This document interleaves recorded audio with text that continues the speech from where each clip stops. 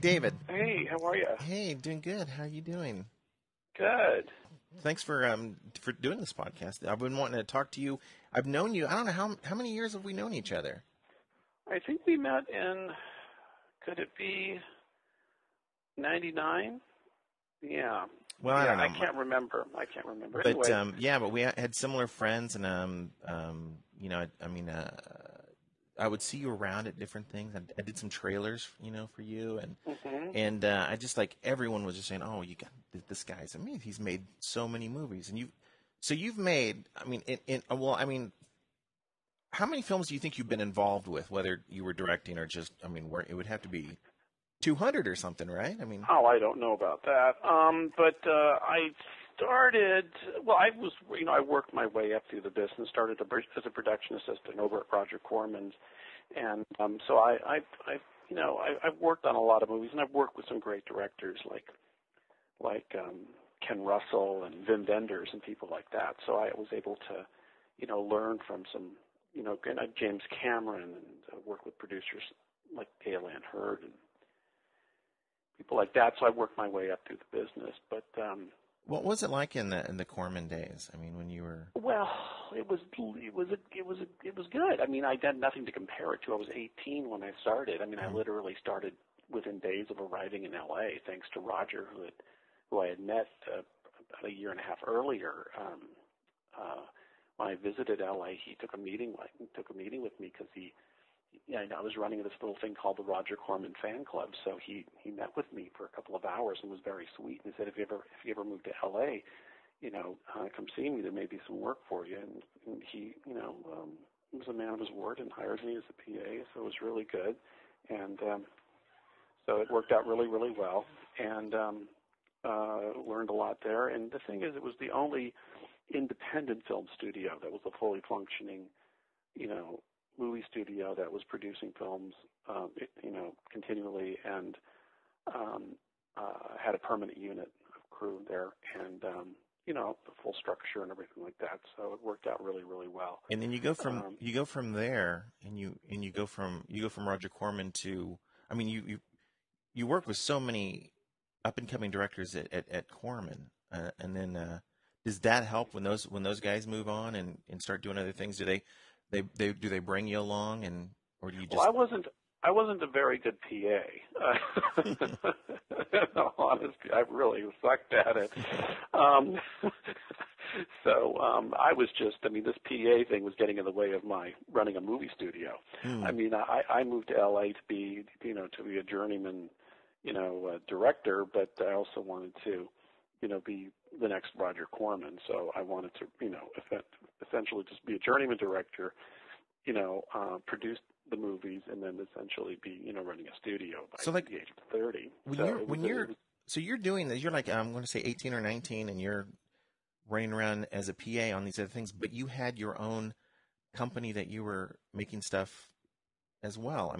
Oh God, no, not at 18. Oh. Not at 18. No, I was strictly a hired gun. So I was working for just, I'd go from movie to movie, and luckily, but there's a lot of guys that I worked with that went on to become great directors. Like, I did a film. I was a production assistant, craft service guy on Crimes of Passion, and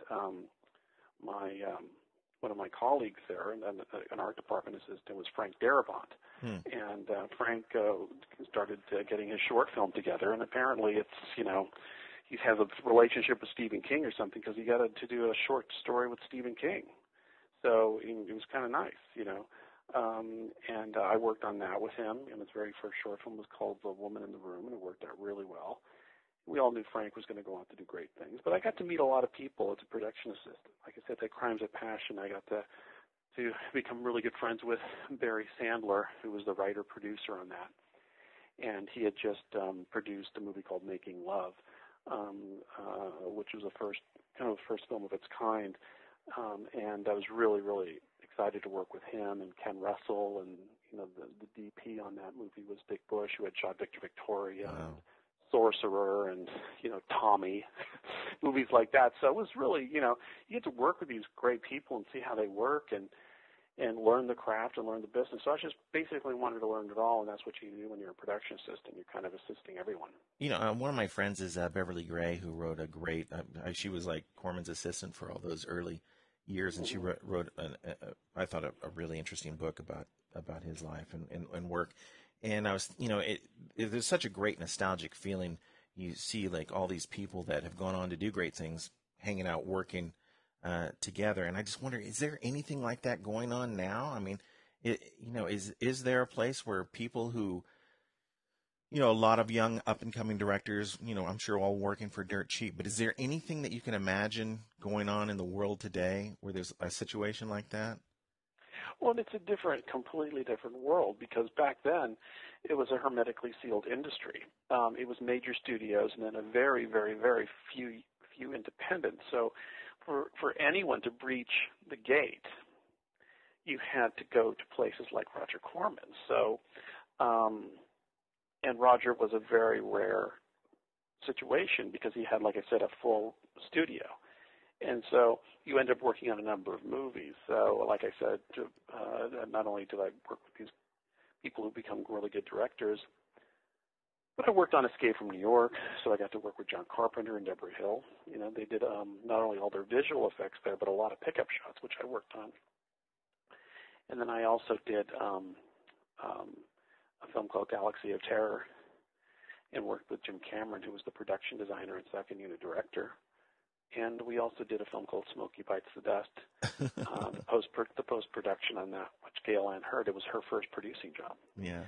And Gail was actually Roger's assistant. At the time I was writing him when I was like 16 years old. And so she was responding to my letters, and I had set up the meeting with Roger through her. Also worked on pickup shots for Firecracker, and which was a martial arts movie that was shot primarily in the Philippines, but they were doing pickups in L.A. at the lumber yard, because it was a lumber yard. I mean, that's what the studio was. Yeah, this is the Venice location? Yeah, it was an old lumber yard, and it was called Hammond Lumber, and they didn't even take the sign down. They kept it up as Hammond Lumber, and I asked the question around, like, why don't they put New World Studios on and I was told that it would be best to keep it as Hammond Lumber, because if you put New World Studios up there, the place would probably get robbed, because it sounded as though it might have a lot of expensive equipment in it. Yeah. And at the time, Venice was, and it still is, depending on what time of day you're there, it can be pretty rough part of town. But it was an interesting place, interesting time. I was very lucky to get in to work on the films, and based on that, I was able to take that little bit of experience I had by working there for a little while to go work for Vim Vendors, because Roger Corman had some money in a film called The State of Things, which was Vim had shot primarily in Portugal, but was doing at least a week of pickups in I love that movie. Los Angeles. Yeah, Sam Fuller. Sam Fuller and Alan Gorwitz were in it, and it was very, very low budget. I mean, it was like a crew of 8 people, black and white, French cameraman. Very strange experience. I mean, I still look back. That was probably my weirdest experience ever. Just sitting at the Tropicana Hotel, which is no longer there, in West Hollywood, and the production office was actually in Vim Vendors in Chris Severnick's room that they had to share because it was so low budget, and would watch game shows, but he turned the color off on the TV. Yeah. You just watch the game show, American game shows in black and white. Wow. It's a hilarious experience. I worked on that for about a week. The thing I love about that movie is that it's going, it's a science fiction film, and then I guess I want to maybe like 20 or 30 minutes into it, it just suddenly stops, and they go, we've run out of money. The producer is left with all the money, and then it becomes a movie about them making a movie. And I thought it was really brilliant. I always wondered, was that, what was it planned to be like that, or did maybe like? I don't know because Roger Corman's in the movie. Yeah. He's a scene in a phone booth, I think, where they're trying to get money from him to finish the movie, and I think they ended up getting. I think that might have been. Knowing them, or I think I know him really well, but at the time, I mean, I did spend some time with him. I think that might have been what happened. I did not read the script. I knew Yeah. nothing. I just came in and I was his assistant. It was just such an interesting idea that, like, what, because, just knowing his other work, you can think, like, wow, this guy is probably just working with what he has, and, hey, we run out of money to finish this science fiction film, so the rest of the movie is going to be about the director and the crew trapped in this hotel waiting for the money to arrive. I mean, yeah, that must be an amazing experience. Did you get to spend any time with, like, Sam Fuller or any of those? Not, I'd be honest with you. I was so young, I didn't know who that was. Oh. But I did know who Alan Gorwitz was because he played the writer in the movie The Stuntman, which I had seen the year prior, and I really, really loved that film. And but I didn't know who Sam Fuller was. But again, it was odd. But I did eventually see the movie. It took a while for it to come out. With all these guys that you got to hang out with, and everyone, I imagine you were probably a sponge at that time, just seeing how they were doing stuff and absorbing a little bit.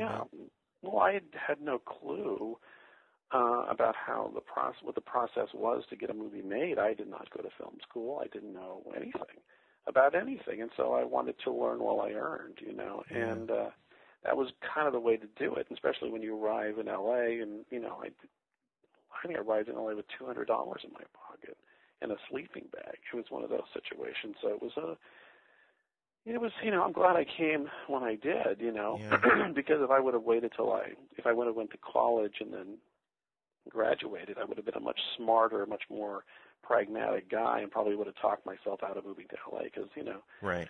It's insane to move here. Absolutely, it's insane. I mean, yeah, it's very, very strange. And then I think about you had all these life experiences that you wouldn't have had though going through the college and just watching other movies. I mean, you were actually in the trenches and doing that thing. And I want to move to where there was a period there where your budgets on your films were pretty great. I mean, you were working on some great stuff, and the economy was different. I guess it was VHS at the time, and that was a big thing. And then even probably there was even a peak probably when DVDs first started happening. With every little bit of new technology, there seems to be a wave of. There's a little spike, yeah. Unfortunately, in my case, I couldn't. I did a film. I think the biggest budget movie I directed was just under $3 million, and it was a film called Skeletons. Right. And I got that movie just out of luck because I was at the right place at the right time. It's not that they sought me out and said, you must direct this film. I just happened to, stumble into these things. I just don't think I've ever been given a job off a resume before in my life. Wow. It's always been just really being at the right place at the right time. And also, some people ask me, Dave, tell me a little bit about, what does it take to be a good director? And I said, well, learn sales. They go, what does that mean? I said, well, you have to learn how to sell yourself. Because everybody thinks they're brilliant. Now you have to sell yourself to prove to people that you're brilliant for them to hire you, because there are more unemployed director wannabes in LA than actors. Yeah. It's a very, very, very tough job to get to get, and you have to really know how to sell yourself. And so I go in and I whip up a spell and get the producers excited and tell them everything they want to hear without being too pretentious, and I got lucky. And it also was back in the time where everything was shot on film. There was a little bit more money involved, and that you had to have experience. And, if you could figure it out. Also, I was very, enthusiastic, and I wanted to work in all genres. And I'm not a writer-director. I'm strictly a director-producer type. So I wasn't like I was going in and changing the scripts too much. You know what I'm saying? Yeah. I wasn't a visionary. I was a journeyman, and still am, and liked it. So I really, I was a company man. I did the best I could, and worked for some people a lot. I mean, once they hired me, they kept hiring me again and again. So Did you find that you were getting more work just because you were actually already working on a project, and then maybe just whether you're in the editing stage or whatever, some producer would come along and say, oh, well, he's working, let's use him, he's there. I mean, it's just like you like you said, you had to be at the right place at the right time. And a lot of producers don't like a lot of change. They like to hire the same guys a lot. Yeah.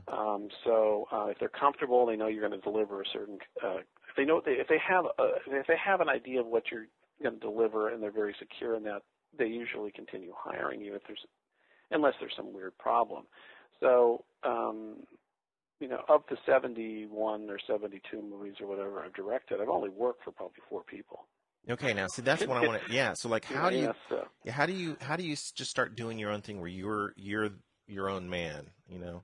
Well, I don't think you're always working for somebody, whether you're financing it yourself or not, because you always want to go to your buyers and find out who they think is the right name to put in your movie and all that. Okay, now see, now that's the thing that's an interesting thing because now, I'm really into the monetization of like the internet and the way like the iTunes and YouTube is now starting to where you can actually on some cases I know they're doing it with the Sundance films where you can pay make money from your films.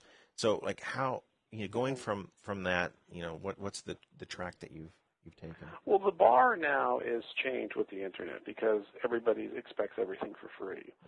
So, or at least most people do. And if they can't get it for free, they will find something else to look at. And so what you have now is a lot of noise. So you have, 400, 500 channels on your satellite. You have video games. You have Netflix. You've got Redbox. It's not so special anymore. Back in my day when I was a kid, you had 3 channels on the television, and you had to grab that TV guide the minute it came in and make sure you checked every single movie that was playing and circle it because that might be the only time you will ever see that film. You know what I'm saying? So it was a different time when I was a kid. So now everything is just so convenient. And there's so much with the YouTubes and this and that, not to mention the criminals that are running those torrent sites. It's just suddenly monetization and internet is, I don't know I think that's an oxymoron because I just don't know if there's really any money in the internet. Because I have some films, again, it's right now, back in the day, like in the 80s and 90s, they make a picture for a certain price. And you sell it for a certain price. The arithmetic was very much, grade school arithmetic. It was high school arithmetic. It was very simple. Nowadays, it's different. Nowadays, you might be creating content for a particular video-on-demand business that has a hedge fund funding them who predicts that the overall content, not just the one movie, will make money over a period of time. That it's the equations, the paradigm is completely different. So when people say how are the films doing, I go, I don't know. Like the last 20 or 30 movies I make, they get made, they get distributed. Some come out theatrically, they get on the video on demand channels, and they go onto DVD. What the balance sheet says, is there a particular column on the balance sheet for that film? I don't think so. I think nowadays it's a much more complicated equation to find out if films are financially successful. Because I've had some investors private investors who've invested in some of the early films from Rapid Heart that did okay with some of the films, and they come back and they say, well, what's next? What are you going to do? And I go, I just really don't know if I can tell you if there's any money in this business anymore. It's certainly not lucrative. It's certainly at my level. So is there monetization? How does it? I don't know. All I know is that I've directed movies that were financed by German media funds. And, that's sort of some tax shelter that is done where, German investors, high-income investors, want to write off, and they make the movies probably for all the wrong reasons. I'm also a Canadian, so I'm making films that I think are one budget but really are not because most of this movie is subsidized by the Canadian government. So people say, well, why don't you shoot the movie in Canada where it's cheaper? Well, it's not cheaper in Canada. My highest paying jobs that I've ever received in my life have been in Canada. It's the most unionized country I've ever worked in. But because the government subsidizes Canadian content with tax credits and all kinds of soft money and broadcast sales and et cetera, you can finagle the numbers and make it work up there. And Hmm. so I, did like a Sci-Fi Channel movie up there. I've done some movies of the week up there. So it's a different paradigm. It's a different kind of business now.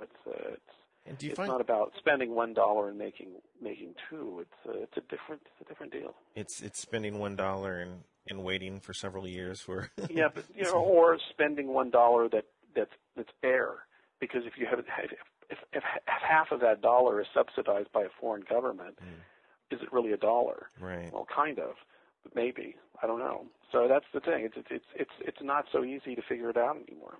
So it's a little more difficult. I mean, I've done so many of them that I kind of understand the new tricks. I know that there's a million ways to skin a cat, and I've learned a lot about the Canadian model and the co-production model they have, and what the value is, and how a Canadian content movie might be more valuable in Canada as opposed to a Disney movie, let's say. So it's interesting how the world works and how the business works now. But the internet, for all the greatness and all the wonderfulness about the internet and how everybody, it really has made it a little different, because it's not a hermetically sealed industry anymore. Yeah, Now everyone can do it. It's a weird thing. I mean, in a strange sort of way. It's like I used to love driving in across the country, and I'd stop at these small towns and go into a flea market or a thrift store, and you'd find some item that you wanted to buy.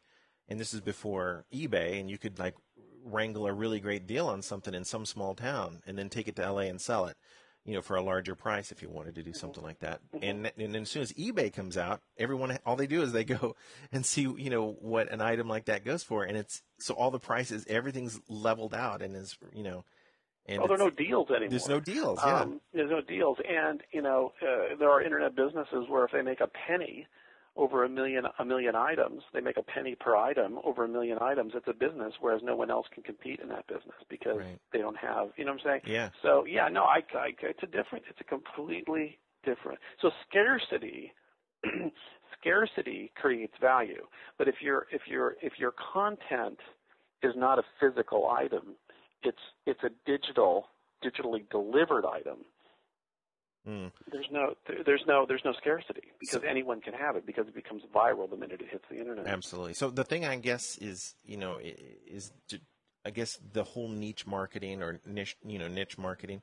I guess to try to create content that's basically attractive to just one small vocal.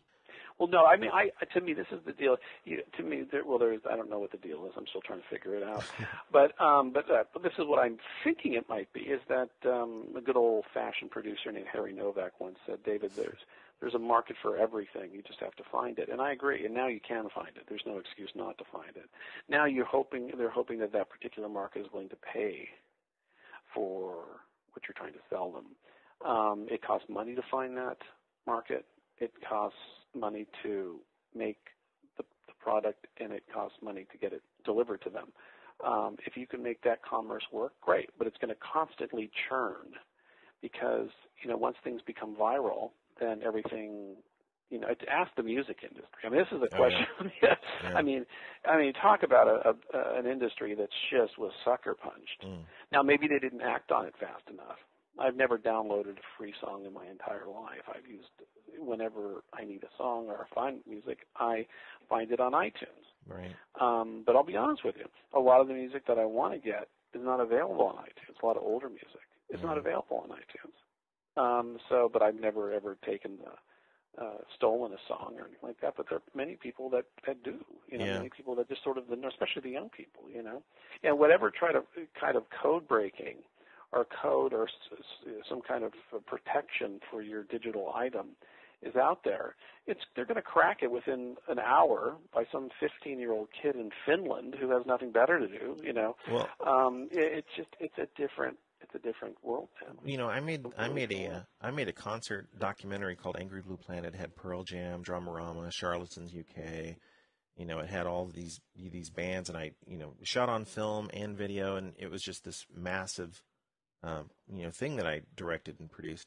And when we were taking it around to festivals, I remember took it to this one festival, and I was talking to a couple other people that were running the festival, and I guess one of the PAs came by with a stack of films that had just been showing at the festival, and was talking to the person. They knew each other, and said, and he goes, "Oh, where do you got?" He goes, "Oh, I've got these films. I'm going to go take them to the lab and and dupe them.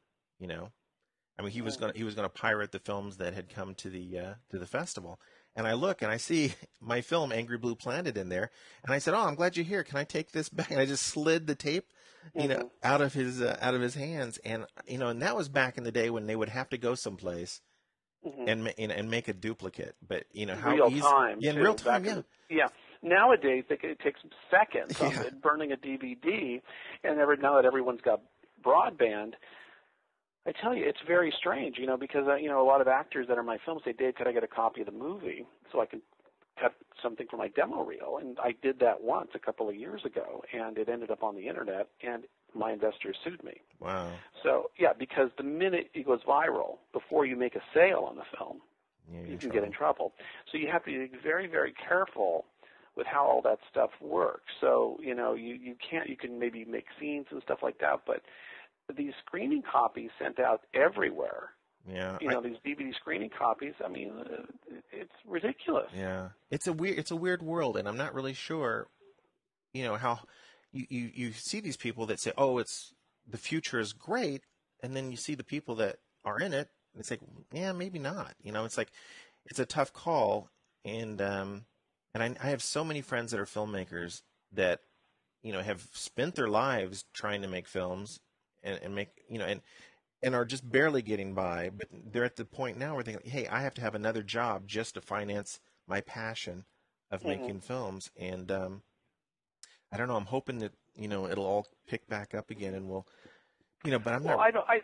This is the. Again, I think that it's becoming more of a hobby and more of an art as opposed to a craft. And I think it's. But obviously, there's still a lot of money in this. And if somebody whips up a spell and says, "This is what we need you to do. We need you to direct this movie," and I make a nice fee on it for some old school, delivery system like basic cable or something like that, then it is lucrative. Yeah. You know what I'm saying? The thing is, everybody that gets into this business has their own journey and will find tremendous success, but maybe not financially, but critically, or vice versa. Everybody's got their own path now, more than ever before, I think. Yeah, they see it as a label. You've got that label, and that people will return to that. I mean, is that something that you've planned on and creating that kind of? I mean, I knew there would. I didn't know anything in 1999, but I knew one thing. I knew that what I liked, and that's basically what I realized is that you can try to satisfy every market you can, just to make sure your film is as successful as possible. But I'm kind of an odd bird, I'm just I'm a guy that that does love the genres, but I'm also very squeamish, and my taste has changed since I was 23. Yeah. And so I wanted to do something that I thought would be a low risk venture, and do something that I wanted to see. So I did a little film called Voodoo Academy, and Charlie Band financed it, and it did well enough that I knew that, okay, maybe there is a market out there. Maybe there are people out there like me that like this kind of thing. And so I just launched my own label, on my dining room table in my apartment in North Hollywood, and started raising money and doing it. And the films did okay. Has everything been a huge success? It's been relatively successful. I'm not saying there's been any tremendous success. I don't know. There hasn't been it's not like the 80s where, which was ridiculous. The successful half of the 80s was unbelievable. But those were some good days. But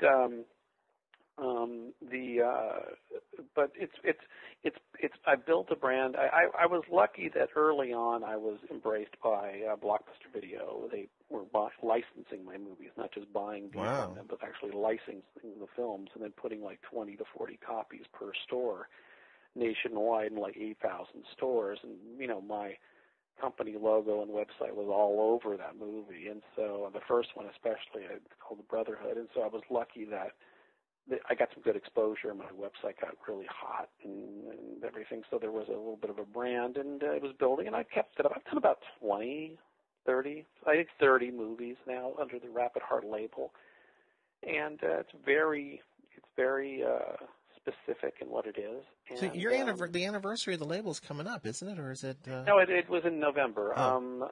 With 10 years. Wow, that's fantastic. Yeah, it's constantly evolving, though. It doesn't stick with strictly horror.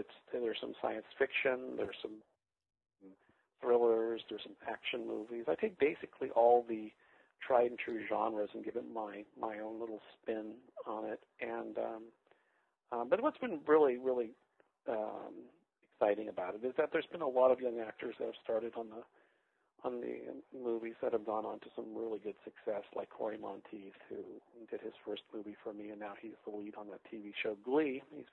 And then a kid named Sean Ferris, who started with me on Brotherhood 2, was the lead in a very successful movie called Never Back Down, an MMA martial arts type movie.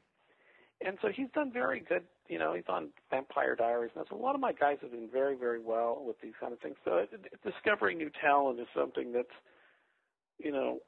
is probably the most exciting thing for me, just because it's like, it's nice to pick, of the 7,000 or 8,000 actor submissions I get per movie, it's nice to pick the winners. Well, yeah, I ran a little digital video acting workshop things for actors on camera. It was like a little thing I ran in North Hollywood. I used to rent. I'm sure since I lived in North Hollywood, you lived in North Hollywood.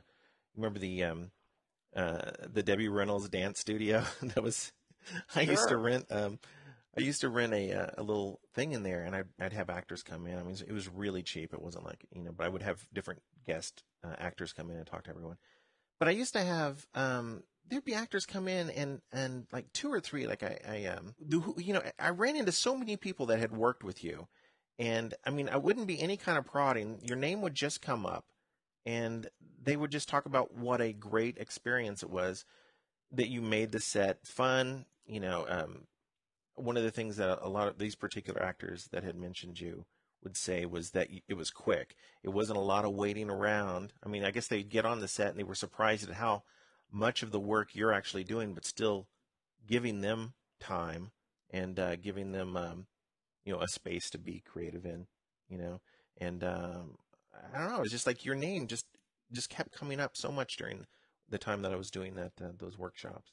Yeah, well, and I was doing a high volume back then, hiring a lot of actors and stuff. Well, on the movie that I did with Dee Wallace, that Skeletons movie, that was very challenging for me because I replaced another director 2 weeks before shooting, and so it was a very famous director, and everybody kind of was wondering who the hell I was, and there were a lot of guys in that movie like Ron Silver and Christopher Plummer and James Coburn and D. Wallace Stone and Carol Baker and all these incredible actors. And so it was like, the director of Bikini Goddess. And so I was getting ready to direct them. And it was a little, they were like, who the hell is this guy? But, I tried to, I learned a lot.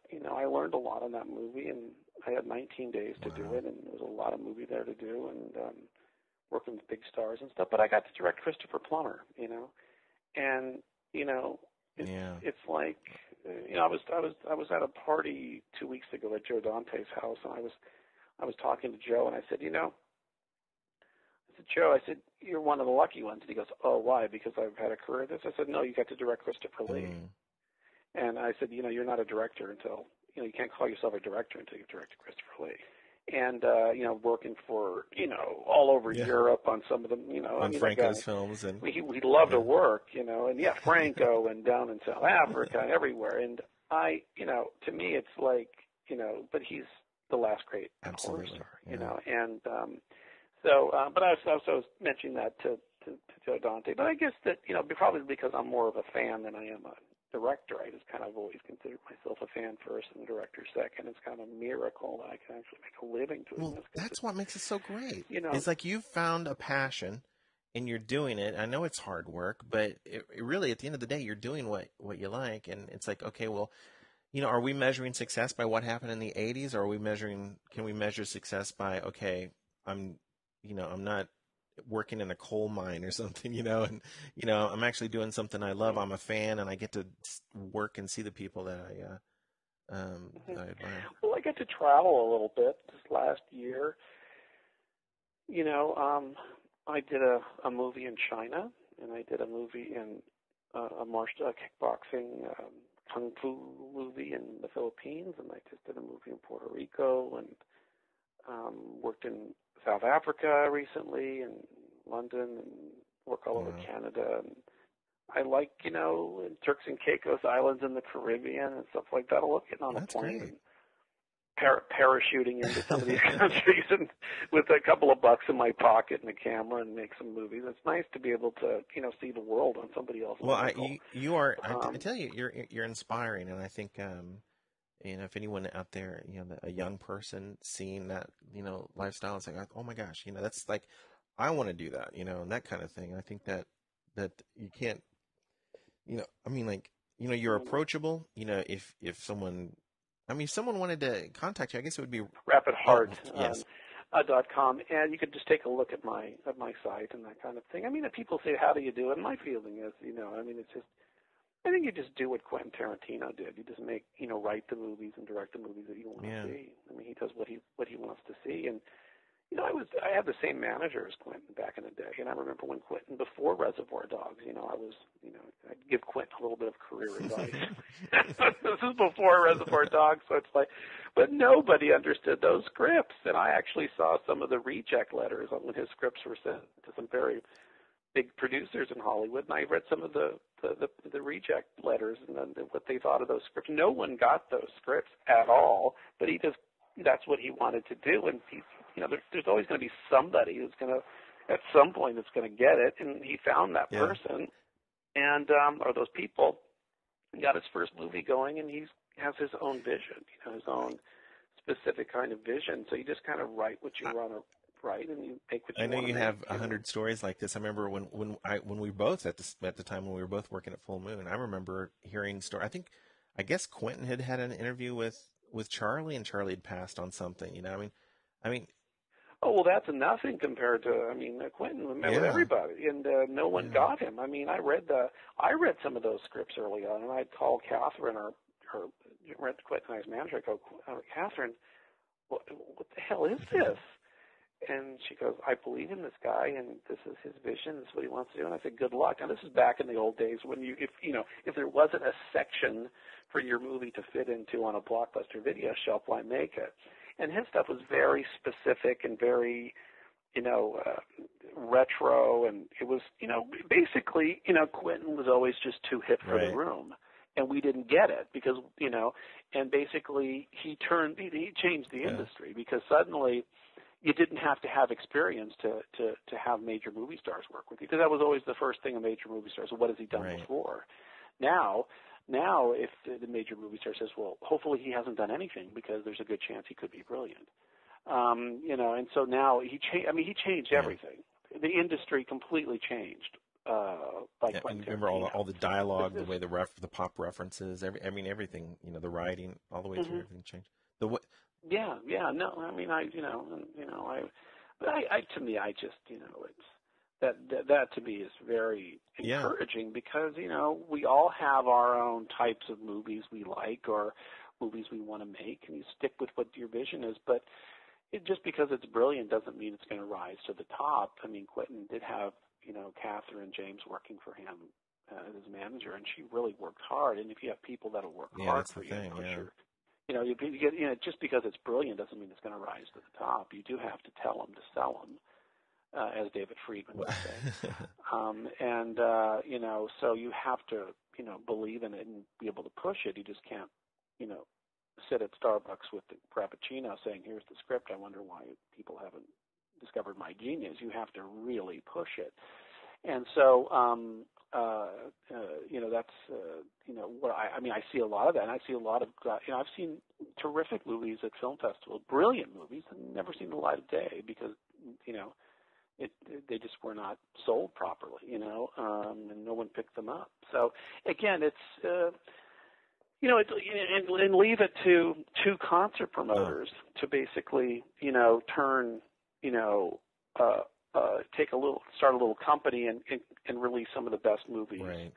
ever made. But it was their ability to get butts into seats that made those films what they were, and that's the Weinstein brothers. Yeah, of course. Weird though. Like, what was it? Just like 2 weeks ago, Miramax. I guess they closed their doors. I mean, it's the end of Miramax. I mean, it's like, the ride that they had was incredible. And it's funny because, I think about, you mentioned David Friedman, and I think about all the stuff he talked about being a carnival barker, working in the circus, doing everything you can, and then taking that and moving it into films. That whole Cell kind of thing, and then you look at like. It's all sales, Terry. I hate to be mercenary about it. It really is. And the reason Miramax failed was not because, the films weren't that good. Maybe they were. I didn't see many of them. But it failed when the Weinstein brothers sold it. I mean, Miramax just happened to be the name, the banner they were working under. Those two guys were indefatigable. Yeah. They're concert promoters. I mean, to get butts into seats and be there on the front lines and do that and have the tenacity and energy to be able to do that, that's what distribution is.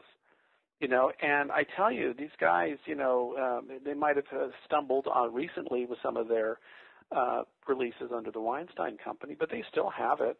They still have it. They'll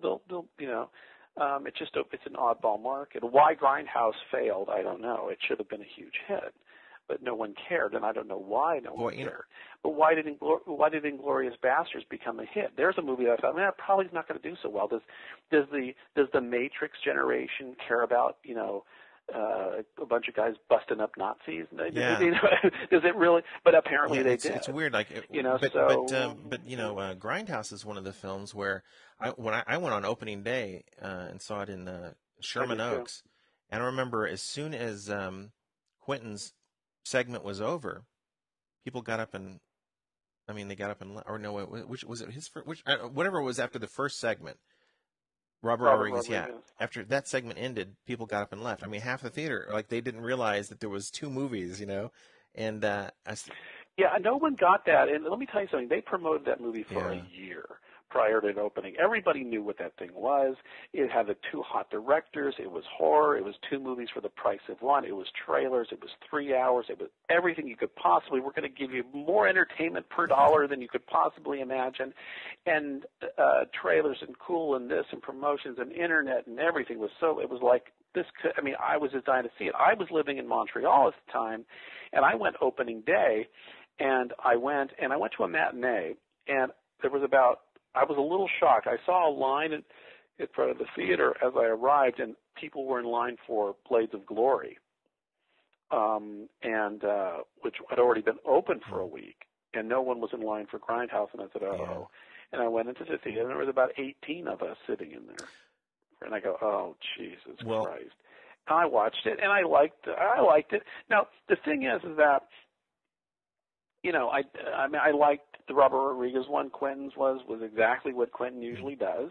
I liked the trailers. I think that Thanksgiving trailer is the best thing Eli Roth absolutely. ever done. But they weren't Grindhouse movies. I mean, the first one, Planet Terror, was not a Grindhouse movie, and neither was the Car Chase one. They were not Grindhouse movies, and to spend $38 million on it, I mean, come on, guys. I mean, here's $1 million, go make your movie. If you can't make it for $1 million, let's not call it Grindhouse. I mean, the idea behind that should have been really cheap, and it could still looked as good as they were, but I don't know. It's just weird. And then, of course, no one went. And that opening weekend, I was like, oh my God, the Weinsteins and Quentin and Rodriguez all failed.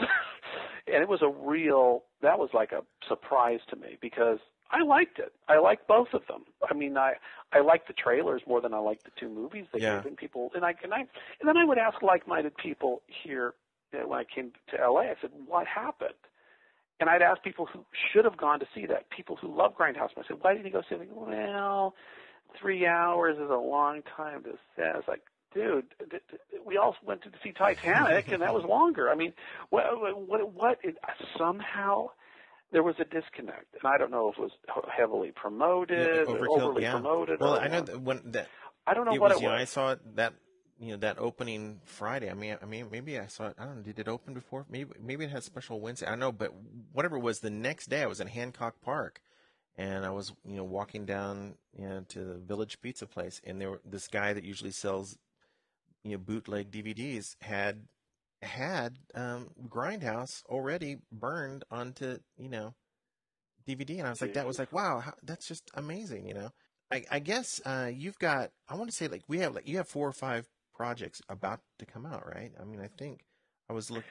Well, it was a very last April or May, I can't remember what it was. I had 6 movies released theatrically in 1 month. Wow. Amazing. It was ridiculous. Yeah. So they, here in LA at the Regent Showcase Theater, they did Dave DeCoteau Film Festival. You get a triple feature, right? Triple feature, 2 weeks in a row, so 2 triple features. Get to see 3 movies for the price of one. I think 9 people showed up the entire run. Yeah, we had like the lowest per screen average of any movie, I think, in the history. You are so hard on yourself. That is not true at all. But it was just, again, we advertised, we promoted everything. Just, again, people, I'm sorry, it's just getting people to go to the theater is tough. But anyways, it was an oddball theater too. It's just kind of tough to park there and stuff. So we tried it. It did okay. But those are all out, and I've got a lot of movies on Here TV. And you can see some of the films for free, actually, at gay.com, GAY.com. You can see, like, Killer Bash for free and stuff like that. And then if you join as a premium member, you get the other movies. So a lot of it is going into the broadband-type deliveries. Right. Here TV is a video-on-demand network available pretty much nationwide, and you can see some. Have you thought about doing that with Rapid Heart? I just look at the whole business right now, and I look at the amount of effort it's going to take to do that. It's a little daunting, but I'm getting that may happen. That may actually happen. So you never know. Well, I have to say, I'm excited about the new films that are coming out. Body Blow sounds like that's going to be a lot of fun. That film's shot in the Philippines, and probably is. Well, I just basically, the Body Blow is a martial arts movie, kind of like I said, a kung fu movie I made in the Philippines, and I grew up on the Sergio Santiago kickboxing movies in the Philippines, so I wanted to go and make one there, and I did, and it was extremely challenging. I had like 4 typhoons that hit. I had tsunamis and terrorist attacks and things like that in those 5 weeks I was down there. But, I braved through it and got it done. I mean, nothing's going to stop me from making films. I mean, when I parachuted into Romania in 1994, every other director got 10 weeks to make a movie, and they only gave me 2 weeks. And I, brought both pictures in ahead of schedule. I mean, I was able to take 90 non-speaking Romanians and, I was there to shape a nation and change the entire communist work ethic and say, we're going to make these pictures in 12 days or else, and we did. And so nothing was going to stop me. I did a horror thriller down in South Africa, and I had a great crew on it, and shot it in 8 days, which had never been done, and in that country, and also in British Columbia, I did the first 2 8-day movies of the week in British Columbia. So nothing's going to stop me from getting these movies made, and if I really set my mind to it, I get it done, and people seem happy. And to me, it's I love a good challenge, and I love to work. But I've got these. I just made a movie called Son of a Witch, which is probably going to be a Brotherhood 7. Wow. And that's done. And I shot H.G. Wells' The Food of the Gods, and I shot that in Puerto Rico and here in. Has that been finished yet? And we're editing now. Body Blow's almost done, and Puppet Master, the new Puppet Master, which I did in China, is editing right now too. I've got a couple things I'm going to be doing this year. Yeah, no, Jerry, I appreciate it, and I appreciate all the work you did on those promos back in the day and everything like that. And it should be we continue doing it if you're interested. I really like what you did. You did Body Blow for me. But we'll do a second part. There's a lot of stuff to talk about. We'll do a second part on this. Yeah, you've got about 5 films coming out, and I would love to. I mean, I love the H.G. Wells stuff, and I'd love to hear. I would love to do. Let's just aim for when these films are out or about to come out, and let's do a part 2, because I really want to. I had to try to focus more on Rapid Heart, but there's just, you've got this 10-year anniversary, and I'd really like to maybe just focus on, on that, on. Great, absolutely. Thanks so much for doing the podcast. For sure, Jerry, and let's be in touch, All right. okay? All right, Okay, you take too. care. Bye-bye.